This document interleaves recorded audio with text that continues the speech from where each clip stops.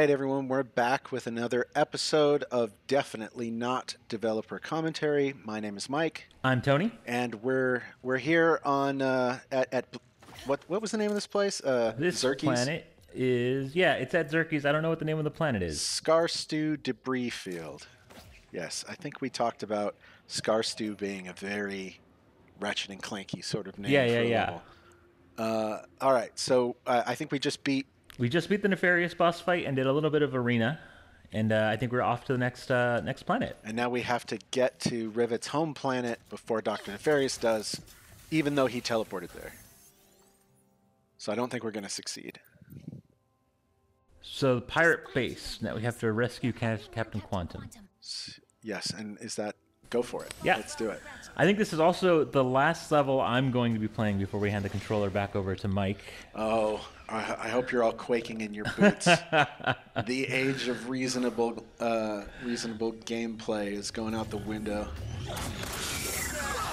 Is it just me? Or are there more of those things now? I fear the dimensional cataclysm is getting worse. Well, the sooner we find Pierre, the sooner we can get to fixing all of this. Somehow. We will find a way, like always.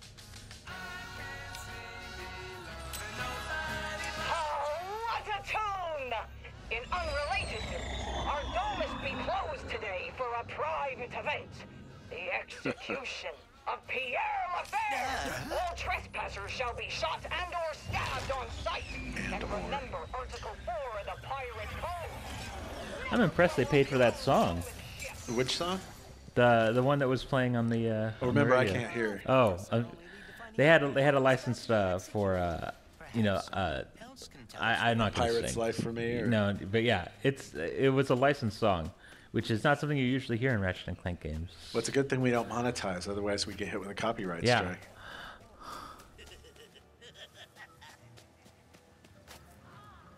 This is a nice atmospheric level.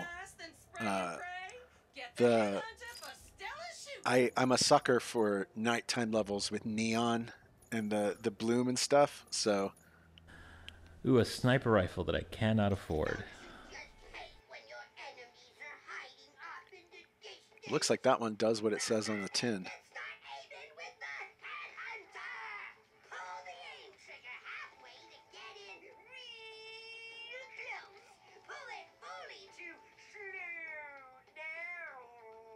Oh, it slows down time. Oh, okay. Okay, that might be fun. Man, Zircon Jr. for a See, guy they with even a give us a father nice little as- sniping location right where after you can buy the sniper rifle. Oh, See? okay. It's very nice. That is really good. Unfortunately, I am not going to be buying the sniper rifle. See, that's not easy to do because usually we would be figuring out what weapons we wanted in the game concurrently with figuring out like the level design and the story and everything. Mm-hmm. So we didn't necessarily know what weapons you'd be able to buy early enough to design something into the level for it. Right. But it looks like they, at least in this case, figured out how to do that, and that's pretty neat.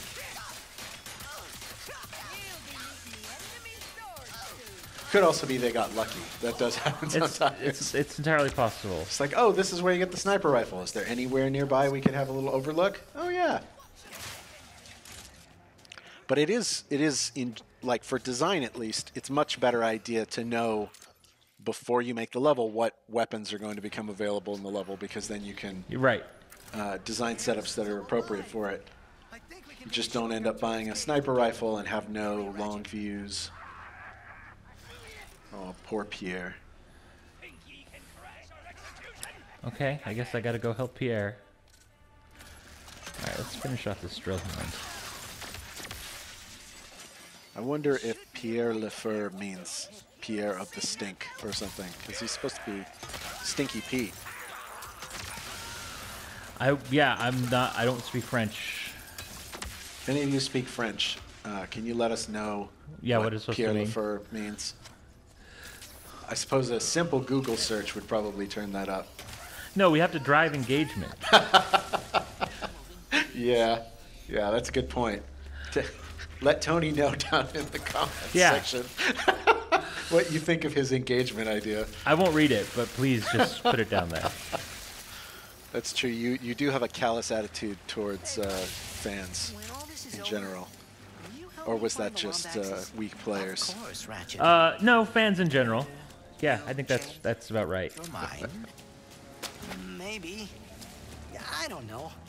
Before today, I thought the Dimensionator could only bring me trouble. Without it, I would have never met Rivet.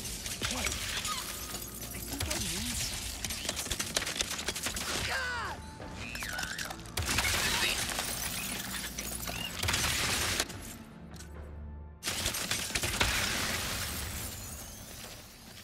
So I asked for questions. Okay. From people, and we got some. So maybe whenever, we don't have anything specific to say about the level, we can do a question. Okay. So here's the first one. Okay. I've always loved when you guys were talking about the challenges of making games in general, like having limited memory or other limitations caused by old tech, as well as what it was like when programmers would do effects. QA would be the last to leave the offices. How do those things look now? Is it easier to make games now? Did some new difficulties appear over time? Did the process of making games change at all? I mean, a little. Oh, so I will answer the big obvious one, that games are definitely not easier to make now. No. I would say that maybe some individual aspects might be easier now. There's better tools. Yeah, the overall process is definitely not easier. Yeah, there's so much more that you have to take into account now. But there's also, as you get tools improvements that make it easier to do something that was hard yesterday, you run across something new that makes it hard to do today. And you're kind of trying to catch up with the tools. And it's also just, as the technology progresses, people start to expect more and more. Obviously, I'm not going to... Obviously, I'm very proud of the games that we made in the PlayStation 2 games, but on the PlayStation 2 days, and all those Ratchets, I think, do hold up fairly well, but they're not really comparable to, like, the big AAA games that you see today, right? Yeah, they looked great for PS2 games, like... Right, but some of the best-looking games on the platform at the time. And, you even look at, the Up Your Arsenal multiplayer, which was, a big deal at the time when we put it in. But it was, 4 versus 4, 8-player multiplayer, right?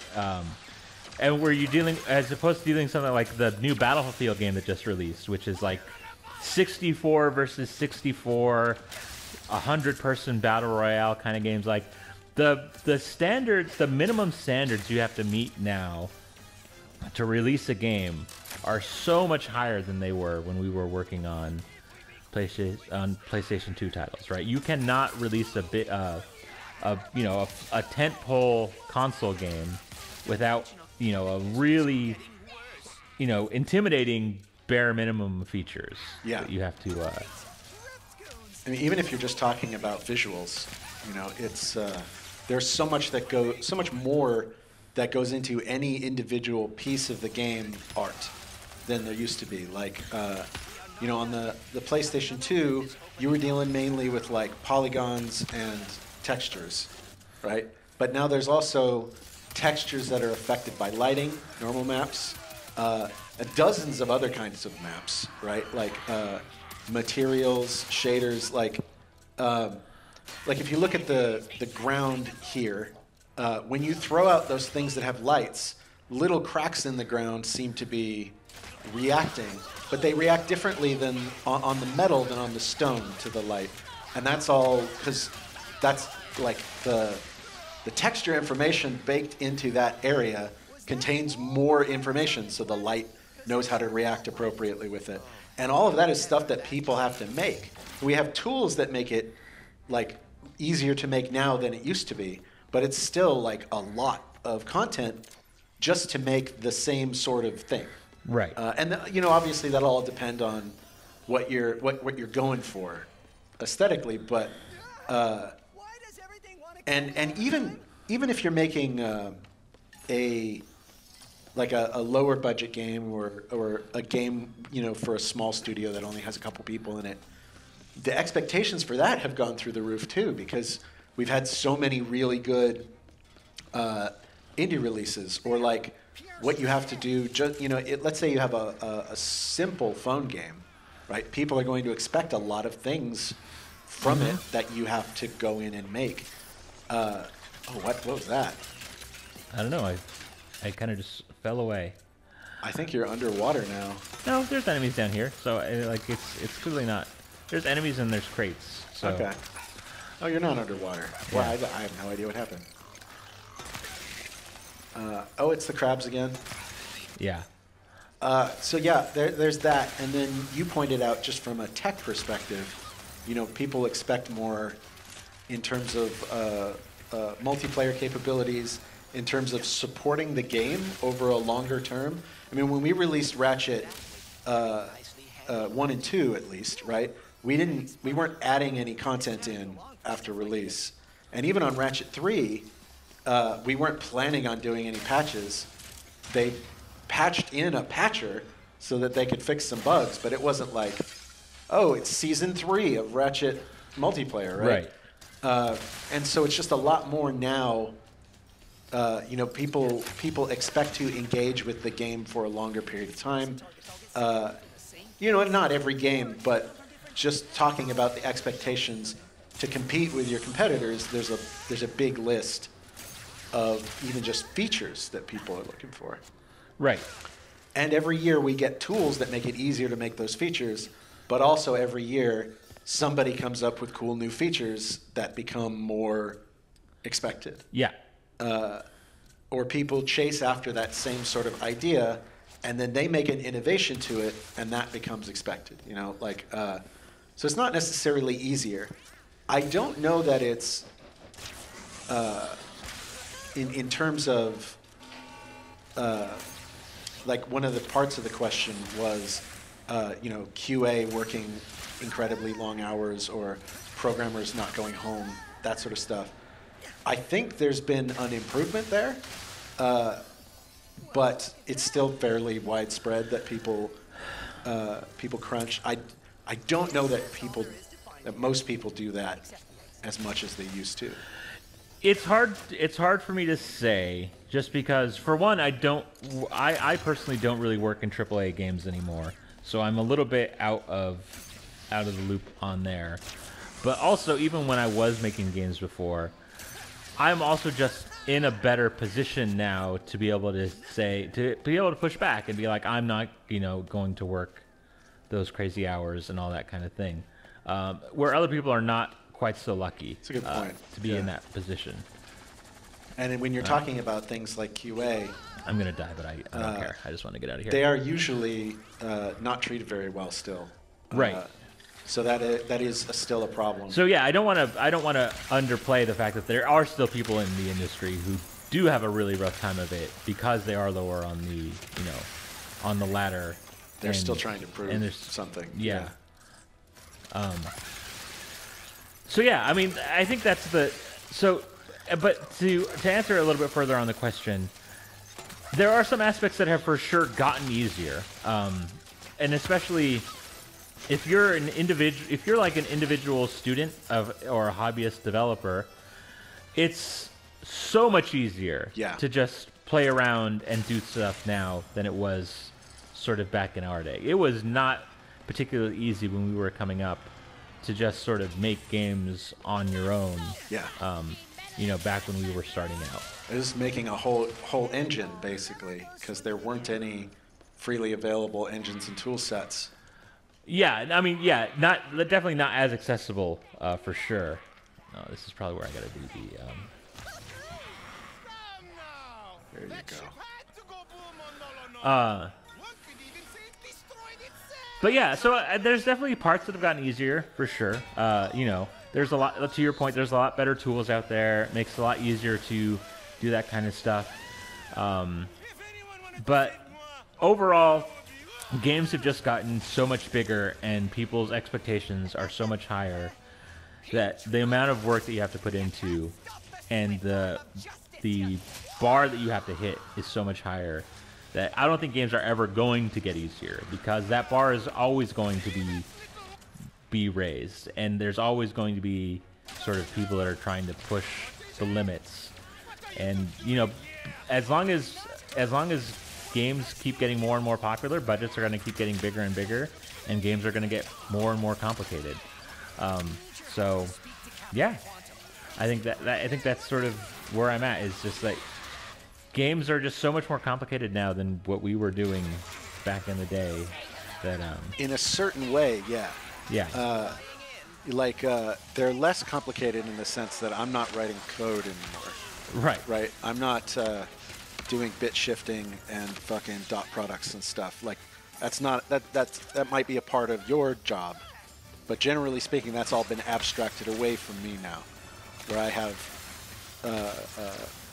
have access to tools and systems that kind of abstract all of that stuff out of the way. Whereas, you know, to make stuff on the PlayStation 2 that performed well, it had to be done in a very specific way. Mm-hmm. And that very specific way was inconvenient most of the time.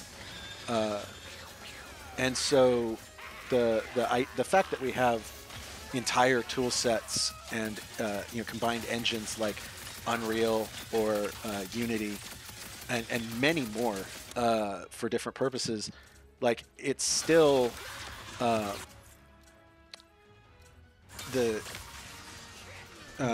you see what I'm saying? Like, yeah. There are aspects of it that are easier just because the tools can handle some stuff that I didn't need to handle, or that I needed to manually handle when it was on the PlayStation 2. All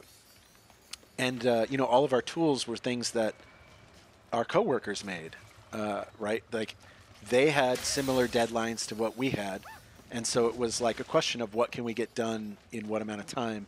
Right. But now there are companies entirely dedicated to making these tools that are doing it on different timelines. So, like, you have people who can really focus on those things as opposed to, like, only having 9 months to focus on, well, let's make tools to make what we did in the last game easier and to get what we need to do in this new game in. And then the game after, we'll make tools that'll make that easier, right? Right. But we're constantly, but when you're doing all of that same stuff in house, especially in those days where we were making a game every year, it was really difficult to get ahead of that. Mm-hmm.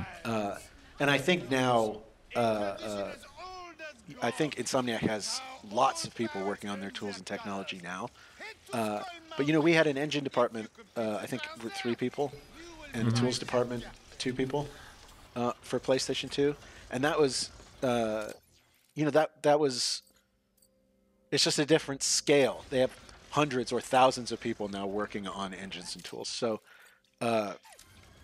anyway, maybe I went a little over on that, but the idea is that there are some things that are unquestionably easier, right? And a lot of those things had to do with what made it hard to make games in general back then. Right. You had to know how to code for a lot of things. You had to understand how to use these very novel, because that tool set only existed at one company. You had to learn how to use so many things, and now you can get a job knowing how to use Unreal, and you, like, pretty much, except for a few in-house things, it's going to be Unreal. Right. So I got another question. The tones of the Ratchet and Clank games seems to change a lot. All for One and the 2.16 reimagining seem to have fun with storytelling, like a parody. Games like Ratchet Gladiator or Ratchet 2 and 3 seem to have a dark story. Along with some of the future games, Rift Apart seems sort of in between. How do people decide on the game's tone and art style? So that's something that I don't have a lot of insight to as a designer, but I could answer in general. What do you know about that, Tony? I don't know a lot, so I'll let you get a crack, and maybe I can add some color from what I've seen.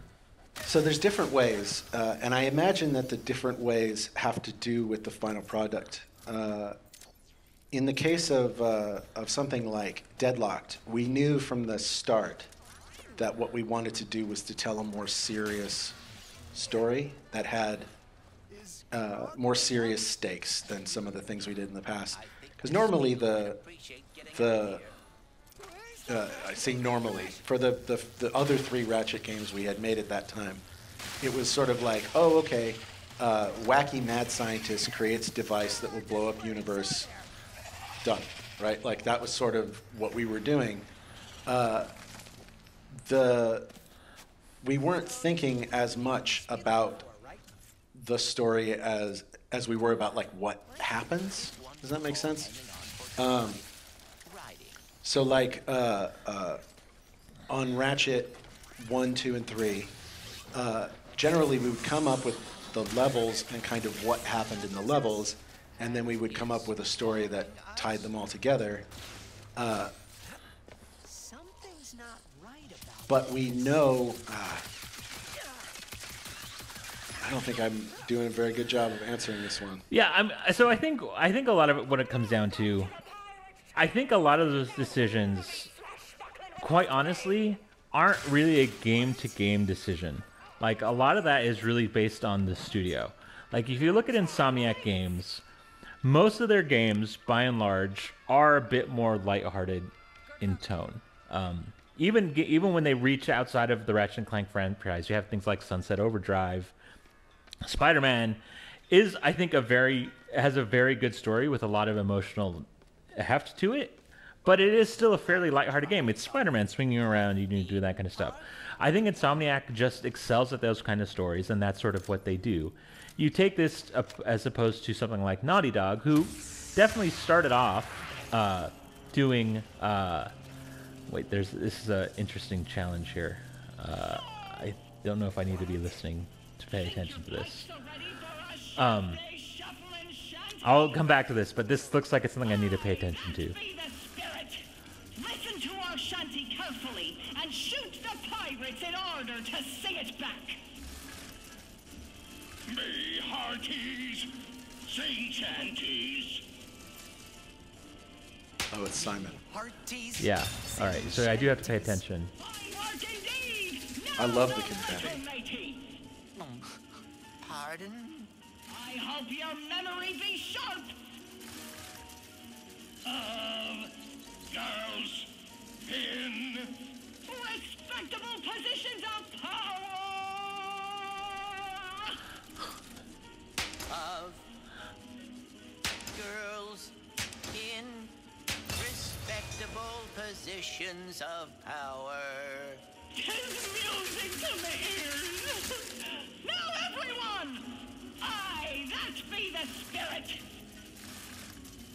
who linger by the shore. Who linger by the shore. Bravo! Ye have passed the first trial with That's pretty good. I like that. Now press on to the As far as minigames go, you can do a lot worse. Yeah. This reminds me a lot of the tip that Gavin gave us very early on in her career. If you can't make it fun, make it funny. Yes. It's a very simple game, but there's a lot of flavor and color to that, and I enjoyed it. I like doing it. Even though it's not particularly complicated. They did a good job. I've also heard if you can't make it fun, make it easy. Yeah, Which and this was Pretty fairly good easy. maxim. And then, but it was also fun. Yeah. I'm not saying it wasn't fun. And then there was Jason. Why can't I remember Jason's last name? Jason Skiles. Skiles, thank you. He said, while not fun, chickens plus plus. And I think he's right. I think that over time, the Ratchet games have proved him right in terms of how funny chickens were. So what were you saying regarding the... So I was saying, so even Naughty Dog started off with some lighthearted, games similar to what Insomniac, but they've transitioned as a studio to telling heavier, sort of deeper, sort of more mature stories. Even something like Uncharted is not, it's not as as crazy as something like Last of Us. But at the same time, you can tell that Naughty Dog as a studio has sort of drifted into that sort of dramatic storytelling thing, and those are the stories that they're really sort of excelling at and telling. And I think that kind of goes across the board. Sony Santa Monica is a studio that tells very specific kinds of stories. You know, the Call of Duty games and those all studios that make the Call of Duty games, they're very specific kind of stories, and they develop teams that are very good at telling those kind of stories. Making a story that's a comedy is a lot different than making a story that's a drama. And you need to have a team behind you that knows how to make those kind of games. So it's not the kind of thing most studios don't have the ability to make games that run the gamut towards all sorts of things. And the studios kind of build up and get really good at telling a specific kind of story, and they tend to make games in that vein, for better or for worse, is sort of how I think it goes. And I think a lot of it just comes down to the kind of team that you have built, the kind of games that your team is sort of good at making. I think that's what sort of really that's what really drives, I think, these story sort of things. And the people at a company at any given time are different than, like, for example, just the physical people who made Ratchet and Clank 2, it's a different group than the people who made Spider-Man. Right. And the overall soup that that team makes together is going to be flavored based on who's in the team. Wow, that's a gross metaphor, but you know what I mean. Yeah. Like it has a lot to do with who's on the team and what they want to do, and that changes over time. And so, you know, like I think that the team that was working on any of those games that you mentioned in the question there's just different people who wanted to tell a different kind of story. And, you know, sometimes maybe it's a reaction to what you've been doing. Like, oh, we've made a lot of stories that were kind of slapsticky. Why don't we try working on a serious one, right? Like for Deadlock. Right. It could also be a reaction to market trends. Like I know, I remember hearing that Jak and Daxter came out in a post-Grand Theft Auto world, right? Whereas Crash came out in a pre-Grand Theft Auto world. And so Jak 1 was very much in that sense that it was very much like Crash, a little more lighthearted. They were trying to tell a much deeper story than they had in Crash, and they did. But I think the sense that the team got was that, okay, in a post-Grand Theft Auto world, people want more serious stories. And so they started, even in Jak, to start telling more serious stories. So there's, you know, on the one hand, it's like, what do you want to make? What does the team that you have, what are they good at making? And then also, like, what do you need to make in terms of, like, what the market is looking for? Right. So there's all kinds of things that can go into it. But if you're asking, like, how it happens, you know, like some people get together in a room and they make that decision, right? It's different at every company who's involved in that. Yeah. You know, some companies, it's a small group of people, creative directors or other big stakeholders. Sometimes it's business people making that decision. Sometimes it's, you know, there's all kinds of different people who can make a decision about what the tone will be for a game and why. And I think that sort of explains why different games might be flavored differently, but also why games that are made by the same studios might feel the same over time. Is that they're all of those factors are coming in favor of either keeping it or shifting it. Right. You did a lot better answering that question than I did.